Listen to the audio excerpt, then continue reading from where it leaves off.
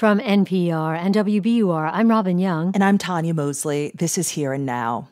The U.S. government is almost out of cash to pay its bills. Here's Treasury Secretary Janet Yellen speaking earlier today before the Senate Banking Committee. It is imperative that Congress address the debt limit. If not, Treasury will likely exhaust its extraordinary measures by October 18th. America would default for the first time in history. But before Congress can worry about raising that debt limit, it has an even more pressing deadline before the end of the week. House Speaker Nancy Pelosi has scheduled a Thursday vote on a $1 trillion infrastructure bill, and lawmakers have to come up with a separate plan to fund the government before it shuts down at the end of the week. Let's bring in NPR congressional correspondent Kelsey Snell, who joins us from Capitol Hill. Welcome back, Kelsey. Thanks for having me. We've been here before, a standoff between Democrats and Republicans on how to keep the government running. Just last night, Republicans swatted down a budget bill passed by Democrats in the House. If Congress can't pass something by Thursday, what could happen next? Well, I am told by Democrats in the House and Republicans in the Senate and just about any lawmaker I talk to that they want to avoid that scenario from happening altogether. Both sides say they're committed to keeping the government open. They just seem to disagree on the path to getting there. That said, if they are not able to figure this out, a government shutdown would mean that many government services would not be open. So this is a partial government shutdown. Means that some necessary employees and functions would still be happening, but things like national parks would shut down. Thousands of federal employees would be furloughed without pay, and many of the non-essential government services would just cease to operate until funding is restored. You mentioned both sides are willing to negotiate. What do Republicans say they'd be willing to pass? Well, Republicans say they are fully in favor of the government spending bill that Democrats have proposed, but they are not in favor of an additional kind of add-on that Democrats attached in the House, which is a suspension of the debt limit. Republicans say that if Democrats remove the debt limit provision, that they would be in support of passing a government funding bill that would keep the government open through December 3rd. It would also include money for natural disasters that have hit parts of the U.S. over the past 18 months, and it would include money for helping resettle refugees from Afghanistan. Okay, what's happening today? What are the two sides doing today to try to reach a compromise? There's a little bit of a political dance happening today. We expect that Senate Majority Leader Chuck Schumer is going to try a procedural way for Republicans to let the debt limit pass without actually voting for that to happen. It doesn't look like that's going to work out. It would essentially need unanimous support from every senator, and Senator Ted Cruz has told some of my fellow reporters that he intends to object, meaning that that process won't work. So up next, Democrats have to figure out amongst themselves if they are willing to move the debt limit to some other bill, likely to the larger spending bill that they are negotiating right now, and that they hope to pass using a measure and a part of the budget process called reconciliation that would allow them to avoid a filibuster in the Senate and pass it with just Democratic votes. Okay. Then there's this vote that Pelosi has scheduled for Thursday on the $1 trillion infrastructure plan. It already passed the Senate with some Republican support. But progressives don't want to pass it before a much larger bill expanding the social safety net. What sort of risk is Pelosi actually taking here? Well, the interesting thing that has happened over about the past 24 hours is that Pelosi has begun to make the argument that those two bills should not be linked, and that essentially she thinks that the process of getting together a larger spending bill will take too much time, and that the bipartisan infrastructure bill, the $1 trillion bill that already passed the Senate, needs to move forward now. She's kind of in the process of convincing progressives to join her, though as I talked to progressives leaving a meeting this morning among House Democrats, they were not fully sold on this idea that they need to give up any elements of their position. That said, there are still a few days left, and it may seem crazy to think that you could move people off from a hardened position or give members a way to accept less than what they were originally asking for in such a short period of time. But that happens in Congress all of the time. So we may be up on a short deadline, but it is not impossible for them to figure this out. I have about 30 seconds with you, so really quickly, Democrats have a narrow majority in the House, the slimmest possible lead in the Senate. Kelsey, are they worried voters may blame their inaction if they don't meet these deadlines? They are absolutely worried, but I'm not sure that they're worried about these deadlines specifically. They feel like they have to get everything done soon, but I think there is a softening in the position about how quickly it has to happen for voters to really feel the impact of the programs that Democrats want to approve. That's NPR congressional correspondent Kelsey Snell. As always, thank you so much. Thanks for having me. Well, this isn't the first time a president has struggled to pass his legislative agenda, despite his party controlling the White House and both chambers of Congress. Julian Zelizer, presidential historian at Princeton, stops by every week to give us historical perspective. So, Julian, we say lawmakers at a stalemate, Democrats in control, and can't agree with each other. You say, and did say this to us, Jimmy Carter, 1977. Remind us. Sure. Jimmy Carter was elected as president in 1976. Republicans are still in disarray after Watergate, and Democrats control the Senate with 61 seats and the House by 292 seats. And he pushes an energy program, and Democrats are divided. It stalls because of the Democrats. You have Northerners who weren't happy about some of the measures. You have oil state Democrats who didn't want controls on that part of the energy process. And it takes over a year to get a bill, and the final bill is severely watered down. Yeah, but it's something, and it also reminds us that, there was work on climate change all those many years ago, and if only it could have gone forward in a bigger way. And by the way, we wish Carter well. He has his 97th birthday this Friday. And it's not just Democrats, of course. In 2005, President George W. Bush fought with fellow Republicans over his Social Security proposals. Yeah, after he's reelected, he defeats John Kerry. Bush famously says, "I earned capital in this campaign, political capital, and I intend to spend it." And he pushes for Social Security reform to privatize the system. Republicans control both chambers again, but the plan is very unpopular. Democrats use this to attack the president.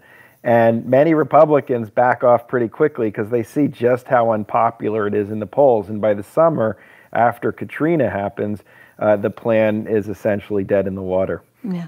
Well, let's go to the quintessential backroom dealer, President Lyndon B. Johnson. He struggled for years to get his fair housing plan passed. This is during the Civil Rights era, just coming out of, sort of the Jim Crow era. Many ultra-conservative Democrats were in the Deep South. So remind us what he did and remind us of that time, the context. In early 1966, as Vietnam is accelerating, he pushes the third part of his civil rights trifecta. This is a bill to end discrimination in the sale or rental of housing. And the civil rights movement, including Martin Luther King, has focused on this issue. But once he sends this idea to the Hill in April of 1966, Democrats are deeply divided. And it's not just Southerners.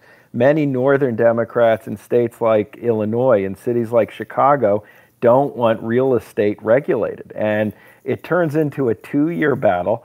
And he only gets a bill after Democrats have lost seats in the midterm, many prominent Democrats. And the bill, again, is severely watered down by 1968. So he spends a lot of capital and doesn't really get the legislation he hoped for. Yeah. Is there anything that Biden can take from that tale? You mentioned midterms. So anything that he can learn there? Well, sometimes these initiatives will cost you politically, but they might very well be worth it in terms of not only your legacy, but the health of the nation. And Johnson certainly depended on that civil rights movement to sustain his idea over time. And I think Biden can't do this alone, and he can't just do it with his allies on the Hill. He's going to need activists to get him to the final finish line. But Julian, people always say, but this is different. This post-Trump era, when we have people who don't even believe in certain factual things, never mind disagreeing on what's they know what's true, but they just disagree on it, that this time is different, that there's something different about this time. Do you agree? Well, it is harder to persuade people. There's fewer persuadables in our electorate. So really the task for a Biden is to try to keep everyone in the party on board. And the good thing for Biden is the divisions are not as severe as these other cases we've talked about. You're really talking about two senators, Senator Manchin and Sinema. And so I think the lesson is he has to go all in really leaning and compromising with these senators to get them on board. He's not going to win Republican support. Well, what about the progressives in the party in the 10-year bill or 10-year budget plan? Yeah. I think he's going to have to lean on both sides, but in some ways, I think the progressives are closer to where the overall party agenda is on the two particular bills that we're talking about. So he has to find the middle, not between the parties, but within his party. Historian Julian Zelizer, professor of history and public affairs at Princeton, as always, giving us some context for current events. Julian, thank you. Thanks for having me.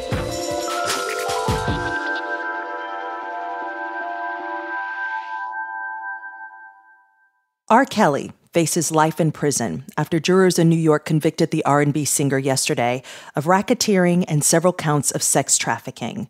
For decades, young women and girls made allegations against Kelly. His suggestive music even alluded to his proclivity for children. And in 2002, Kelly went to trial on charges of making child sex abuse videos. He was found not guilty on all counts. But it wasn't until several investigative reports, including the 2019 documentary Surviving R. Kelly, that prosecutors took another look at the accusations. Dream Hampton is the showrunner and executive producer of Surviving R. Kelly, and she joins us now. Welcome to Here and Now. Thank you. Dream, shortly after the verdict, you tweeted, "It was time for this to end." There is a lot in that statement because we're talking about abuse that spans decades. For you, does this feel like justice? I hope that it feels like the beginning of some justice for people of all genders who've survived R. Kelly. It's complicated. I'm someone who hasn't spent a lot of my time organizing against sexual and gender violence. I've spent a lot of my adult life organizing against the criminal and justice system, prisons, police. And so it's not lost on me that this is complicated, that rehabilitation for abusers, for instance, doesn't happen inside prisons. I also wish that there was real restitution for these survivors. I know that healing is a lot of things. It's messy. It could take decades, but it's also expensive, And I think about all of the resources and the money that R. Kelly spent on abusing his victims. He had an ecosystem that was really complicated and included lots of flights and maintaining staff to control half dozen women at a time sometimes. And I just think about all of the resources he spent on his predation and his abuse. And I think about the kind of reporting that's been happening lately around his finances. And I just been thinking a lot about restitution, quite frankly. Your 6-hour-long documentary, it's considered the most comprehensive look to date of the allegations against Kelly. And you unearthed so many stories. The details that you lay out here about the ways that he was able to fund these crimes. You heard so many stories from so many women, many of whom were not silent through all of this. They were speaking out about what happened to them. What surprised you the most about this saga? The work that Jim DeRogatis, for instance, the reporting that he was doing. Chicago writer who was the person who broke the story in 2000 about R. Kelly, accusations against R. Kelly. That's right. But yes, Jim DeRogatis is 25 years of reporting, incredible reporting, by Black women, beginning, quite frankly, with Lola Ogunaki. I can remember her going to Chicago as soon as that local reporting was broken by Abner, by Mary, and by Jim DeRogatis. And, so the medium, seeing these women on camera, share their stories and reopen that trauma so that people could feel as well as hear them.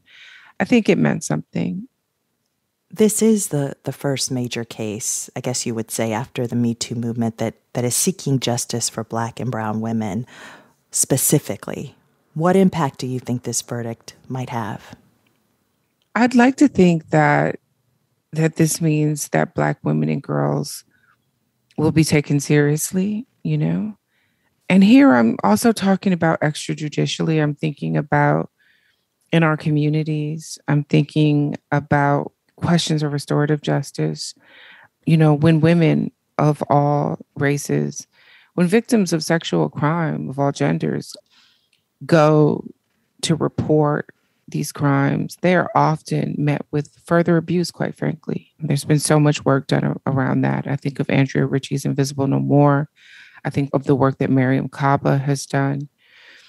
So I don't know that a trial is some penultimate example of how and where justice can be found. Again, if this brings the victims some relief, if it puts them on a healing journey, then, it brings me relief also.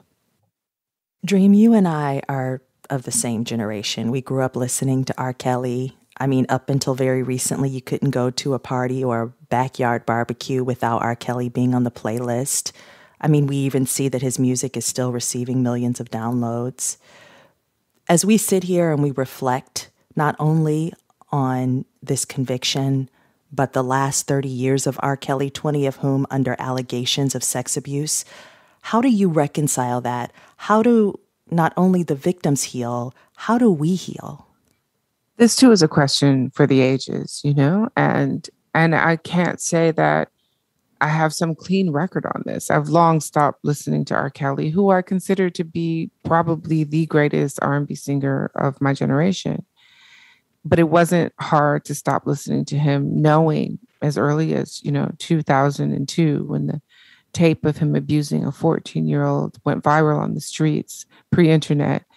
It was easy to stop putting money in his pocket, knowing how he was using that money. For those who find it impossible to stop streaming his records, you're right. He's back at 5 million streams a month, which is about his average. Just know that your money will go towards a restitution fund for some of his victims. With the conviction, it changes the dynamics of this whole story when it comes to that, to the financial restitution. The question of art versus artist is an old one. And like I said, I failed many tests. I remember Pearl Clegg from another generation wrote a book about Miles Davis after his autobiography was released. And she asked that we boycott him. And I tried and I failed. When I go to the south of France, which I do, I go and I visit the Picasso Museum, knowing that this man, rearranged the interiors of these women's lives in real life, not just on canvas, that he was incredibly abusive. So this is an age-old question, and I don't have the answer to it. But if you are unable to stop listening to R. Kelly, I hope that your money goes towards a victim fund. Dream Hampton is a filmmaker, showrunner, and executive producer of the documentary series Surviving R. Kelly. Dream, thank you so much for taking the time to talk with us. Oh, thank you so much.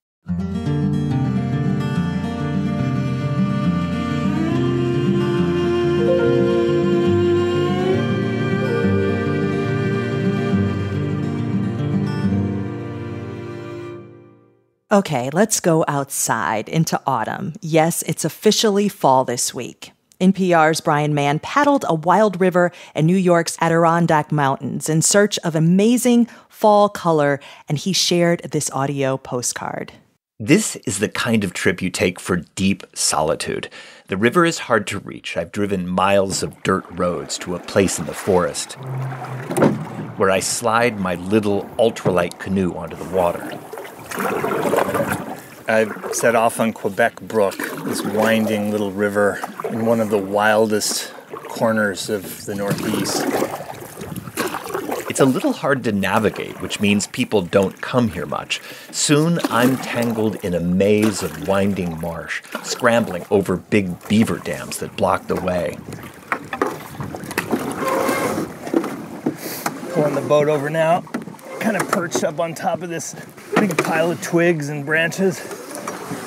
I'm paddling in my bare feet today, just to make it easier to kind of huck fin my way in and out of this canoe. Fortunately, the water is still holding on to some of its summer warmth. The payoff for all this work is total quiet. I'm alone. There's not another soul. No engines, no cell signal to tempt me toward my phone. And there's color. I weave through hidden little ponds surrounded by golden grass. Bright red winterberries glow on the shore, and the bog laurel leaves have turned the color of plums. To go deeper into the wild, I make my way up through a chain of rocky rapids. It's impossible to really paddle the canoe here, so I'm lining the boat, wading the river, towing it along behind me. As I splash along, I see a single crimson maple leaf pressed against a rock by the current. Soon after, there's a stretch of rapids too rocky to get through, so I'm forced to carry my little canoe on my shoulders. I hike an overgrown portage trail through a shadowy forest. I'm walking through deep beds of moss, beds of ferns that have started to turn rust-colored. After that, the river opens up again. As I paddle on, the sun comes out. There's a warm wind and the sound of cicadas. On this fall day, it feels for just a moment like I found a last pool of summer. Brian Mann, NPR News in New York's Adirondack Mountains.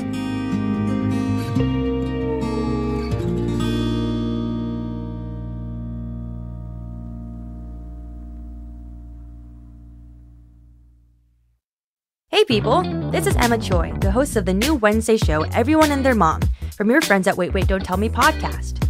It's a great place to take a break from the news and check out what everyone else is talking about. For example, this week is romantic monkeys. I know, but trust me. Check out Everyone and Their Mom every Wednesday in the Wait, Don't Tell Me podcast feed. Today, Defense Secretary Lloyd Austin and other military leaders are on Capitol Hill answering questions from the Senate Armed Services Committee about the messy U.S. withdrawal from Afghanistan. Here are a few moments. Secretary Austin defended the August 31st deadline to withdraw troops, but acknowledged missteps, including the Trump administration's agreement with the Taliban, known as the Doha Agreement. The fact that the Afghan army that we and our partners trained simply melted away, in many cases without firing a shot, took us all by surprise, and it would be dishonest to claim otherwise. We need to consider some uncomfortable truths. That we didn't fully comprehend the depth of corruption and poor leadership in the senior ranks. That we didn't grasp the damaging effect of frequent and unexplained rotations by President Ghani of his commanders. That we didn't anticipate the snowball effect caused by the deals that the Taliban commanders struck with local leaders in the wake of the Doha Agreement. And that the Doha Agreement itself had a demoralizing effect on Afghan soldiers. And finally, that we failed to grasp that there was only so much for which and for whom many of the Afghan forces would fight. We provided the Afghan military with equipment and aircraft and the skills to use them. Over the years, they often fought bravely. Tens of thousands of Afghan soldiers and police died. But in the end, we couldn't provide them with the will to win, at least not all of them. And as a veteran of that war, I am personally reckoning with all of that. General Kenneth McKenzie, head of the military Central Command, said this about the Taliban's swift takeover of the country. It wasn't so much the collapse of the Afghan military as the collapse of the Afghan government writ large. Those two things happened together, and they were completely linked together. So when you consider one, I think you have to think about the other. And maybe the most anticipated voice of this hearing belonged to General Mark Milley, chair of the Joint Chiefs of Staff, whose troubled relationship with President Trump is the subject of the new book Peril, which claimed that Milley called his Chinese counterpart to alleviate fears that President Trump would attack China. Here's Milley's response. At no time was I attempting to change or influence the process, usurp authority, or insert myself in the chain of command. But I am expected, I am required to give my advice and ensure that the President is fully informed on military matters. I am submitting for the record a more detailed and unclassified memoranda that I believe you all now have, although late. And I welcome a thorough walkthrough on every single one of these events. And I'd be happy in a classified session to talk in detail about the intelligence that drove these calls.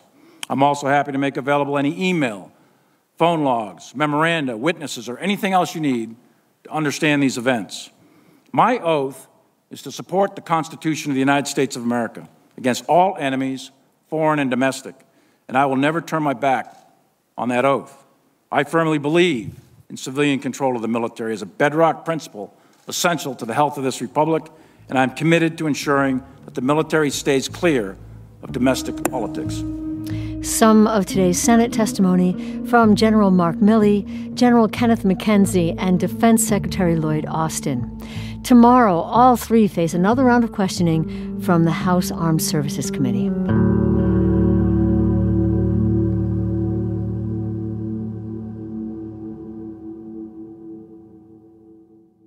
The MacArthur Foundation gave out its so-called Genius Awards today, $625,000 to 25 big thinkers, and this week we're going to be meeting many. Today, Seattle computational virologist Trevor Bedford, who used the internet to crowdsource information about the coronavirus, helping the world understand it. And by the way, last week he was also one of several scientists who received $9 million each from the Howard Hughes Medical Institute, told to just follow their wildest scientific dreams. Trevor Bedford, have you taken this in? It's been a process, kind of an overwhelming September, trying to feel like I can contribute into the future. Well, you better. I mean, is there a little pressure now? Yeah, and it's all wrapped up with the pandemic and feeling like I need to somehow try to fix COVID, and it's impossible to fix it, but that's going to be the mission at least. Right, and obviously people have faith in you, so congratulations. Let's make sure we've said that. Thank you. Yeah. So, did we get that even remotely right? Crowdsourced virus tracking. Yeah, I think that's pretty close. So we had, back in 2015, a thing called Next Flu to try to look at how flu is circulating and help with influenza vaccine strain selection. And then we adopted that into Next Strain to deal with the Ebola epidemic in West Africa and the Zika epidemic in the Americas.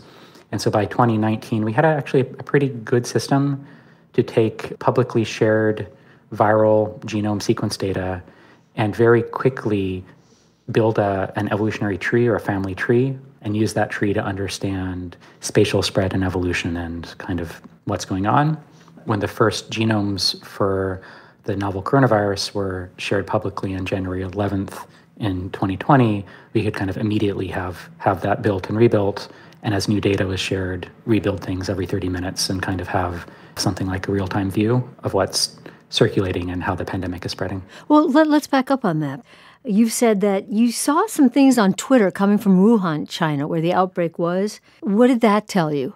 Mm-hmm. So that timeline was basically that at the very early January, there's kind of Twitter inklings of a viral pneumonia of unknown etiology.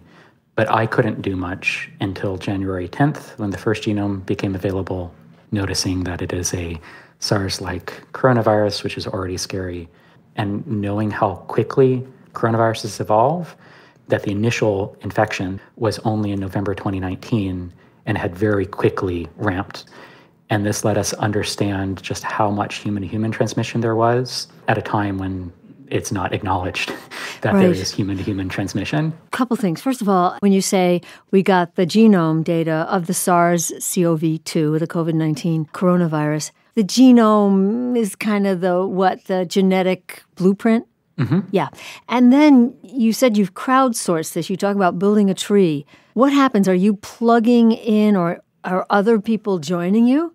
Yeah. So the way that we work is that we need people from across the world, groups from across the world, to share their data. And during the pandemic, that's been remarkable. We're looking for particular mutations that are shared among those samples. Mm-hmm. So I see the movie, the Trevor Bedford story. And you're looking down at a computer, and the light is shining up on your face. And we're seeing this information pop up on the screen. I mean, am I in the ballpark? Yeah, this is it's a tree that has a lot of little short branches off of it. Then it's basically putting that together with results out of Imperial College London, where they're able to, from the amount of international travelers that were getting picked up with COVID-19, with those two data points together, the international travelers give you a good baseline for actual infections. So you're able to estimate the number of secondary infections that one infection causes. And so we were able to then, on January 23rd, we have a public report. We have an R naught of 3, and 3 is kind of a really terrifying R naught. R naught? So it means how many infections on average does one infection cause. Ooh. And having an R naught of 3 gives you a lot of exponential growth. That is what kind of led to the pandemic very quickly spreading. That, as you said, terrifying. What was your thought in that moment? That week, mid-January, around January 20th, 2020, was rough. For a while, it felt like I had this special knowledge that I was trying to share with public health, WHO, CDC, and like kind of being alone in this knowledge. And eventually things caught up, which almost made it better in a like really tragic and ridiculous way. Well, but yeah, but at least you're not alone. But I mean, you were trying to get the word out. Mm-hmm. Wow, from Seattle, you know. And talk more about this open source tool, Next Strain. You mentioned London kicking in and Thailand kicking in. Yeah, we've continued to develop this software, and we provide views of what's going on so you can kind of look at how Delta is spreading across the world. And then we've done our best to make this software runnable by public health and scientists throughout the world. So there's a lot of local public health jurisdictions who are running the software on their data from kind of their local outbreaks or their state level epidemics in order to kind of understand transmission evolution in their geography. Well, and now one of the things you're doing is identifying different strains of coronavirus. What are you seeing? So right now, Delta has basically taken over the world in a fashion that I don't think many people would have predicted back in April. And we're watching very closely for the emergence of a sublineage of Delta that has additional mutations on top of Delta that is going to be kind of the next thing to worry about. And, well, I imagine that people are noticing you now. How has your life changed? It's actually gotten difficult to remember what it was like before 28 months ago. It's been cycles of overwork and burnout, and then particular things cropping up where then it requires more attention, like when the variants first emerged. Well, and are you getting the sense that people are waiting to hear from you? And I don't know if that's a relief or if that's just a huge responsibility. Yeah, I think mostly responsibility. Yeah. What do you see, Trevor Bedford, in the future? So if we compare SARS-CoV-2 to influenza virus, I think it's a kind of a helpful analogy to think about the future. The evolution of SARS-CoV-2 up to this point has been faster. And so having something that's that evolvable suggests that it will be able to kind of keep evolving. We'll need to keep updating our vaccines. That will be kind of a thing that will be happening. But then critically, this R naught parameter that we were talking about, right, that was 3, which was terrifying back in January 2020. With Delta, it's now 5 or 6. And flu is like 2. Well, wait a minute. That is, I mean, if 3 was horrifying, what's 5 or 6? It means that like this is why places like Vietnam that were able to control the original form have struggled with Delta. Because of this high rate of evolution, it suggests that you'd have something that's the worst of our seasonal respiratory diseases. I expect there to be a winter wave this season. However, we had a number of infections kind of pulled forward by this Delta late summer wave, where that's created its own immunity. 5% of the US has perhaps gotten Delta at this point. So it actually might not be so bad. But looking forward to 2022, 2023, once this is endemic, that's kind of where my comparison with flu comes in, where it's like a severe flu season every winter. Every winter. Then there's the known unknowns, other variants that might come along. Mm-hmm. As the world continues to build up immunity through natural infection vaccination, evolutionary pressure shifts more to escape immunity. There'll need eventually to be vaccine updates to deal with that evolution. So here you are, Trevor Bedford, a winner of the MacArthur Award and also one of the recipients of the prestigious Howard Hughes Medical Institute Award, which brings you $9 million. We talked about the responsibility these awards bring. What about the relief of having income to do your work? Yeah, this is the scientific dream of having sustained funding that is able to be directed in kind of whatever fashion you'd want, and that's amazing. It's really been difficult for me to reconcile that with feeling like this is coming out of my work on the pandemic. And like it's just hard to accept things given that it came under such terrible circumstances. So you're feeling like you don't want to benefit from the global pain caused by COVID. Yeah.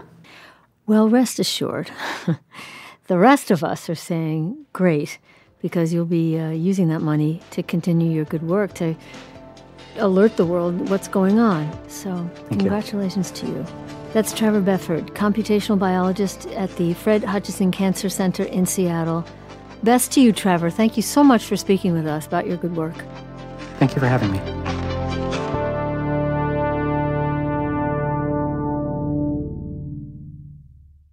Is it actually possible to create a safe and engaging social media app that kids love?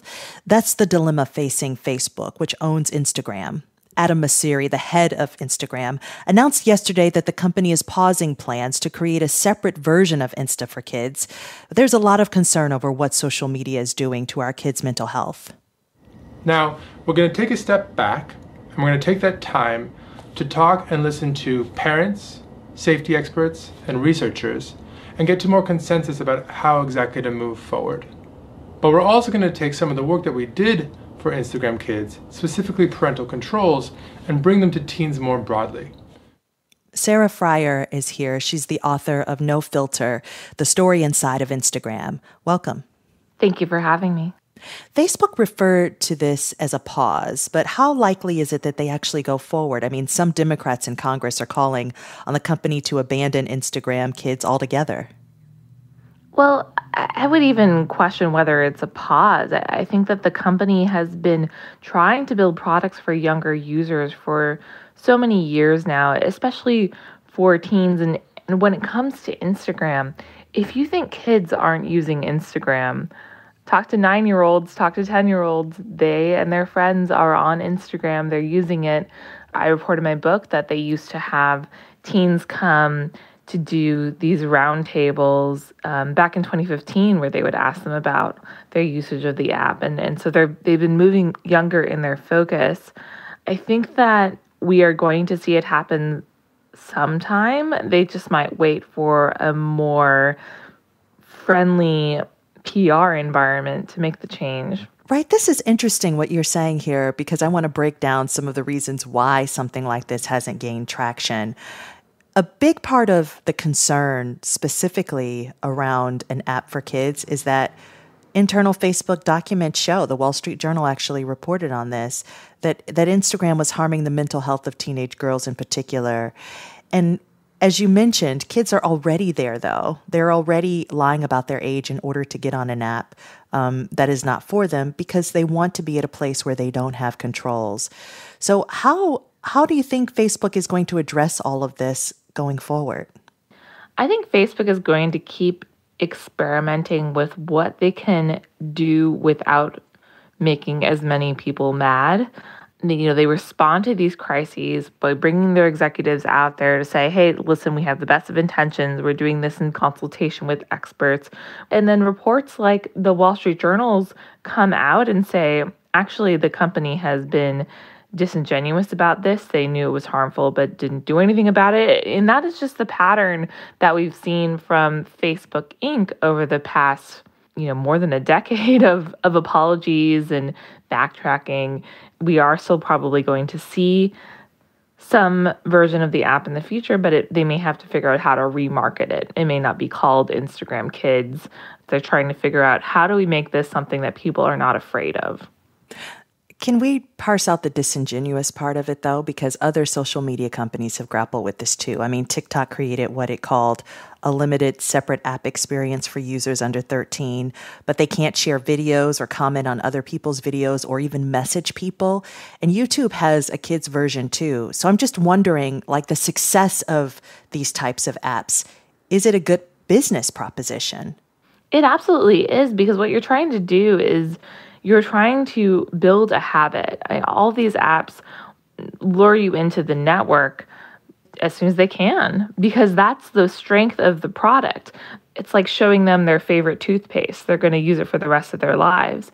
Well, to your point, I mean, critics like Democratic Representative Kathy Castor of Florida has compared these kids' apps to how tobacco companies in the past marketed to young people to get kids hooked early. What's your sense, though? I mean, we've talked around this conversation about whether or not it's viable, the ways that they can make a viable app, but is it even possible to create a version of Instagram that avoids the problems critics are warning? The thing about Instagram that has led to all of this anxiety, to all of this comparison of oneself to others that has become so toxic for teens, it's all in the way the app is actually designed to incentivize you to come back. It's the follower count, it's the comments, it's the filters that encourage you to present your life as more beautiful and perfect than it actually is. When it comes to young people, what do? Do you take out the measurements? Do you take out the images? What does it end up being in a way that can be safe or can be comfortable for that age demographic? And I think it's really tough for the company to go that direction because, on the other hand, they're leaning deeper and deeper into the creator world, the people who are using Instagram semi-professionally or professionally. And for them, they're adding more metrics, they're adding more editing tools, more ways to compare their content. And so all of those things that really lead to anxiety are getting juiced up in some sense by the company.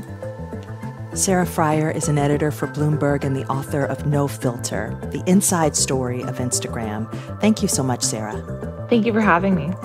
And Here and Now is a production of NPR and WBUR. I'm Tanya Mosley. I'm Robin Young. It's Here and Now.